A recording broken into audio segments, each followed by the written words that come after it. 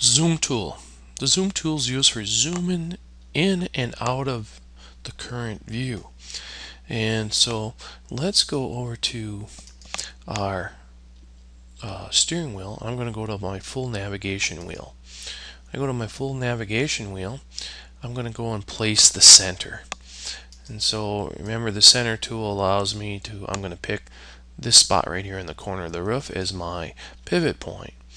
Now I'm going to go up to my zoom tool, and so now I can zoom up and down, and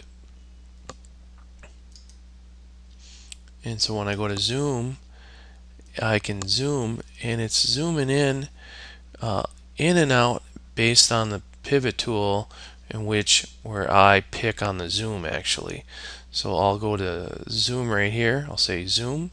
It'll put that pivot right there, and then I slide it down to zoom out, slide it up to zoom in.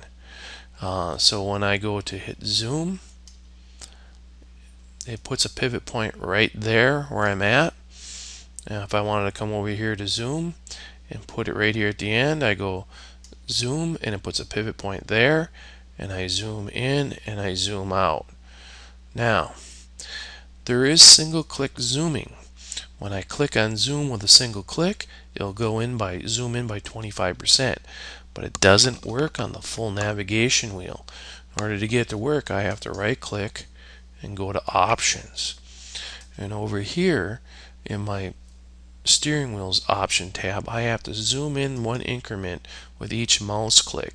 So this is always on for the basic wheels, but it's not on for the full wheels.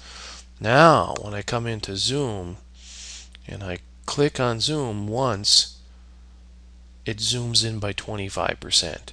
I click on zoom once again, and it goes in by another 25%.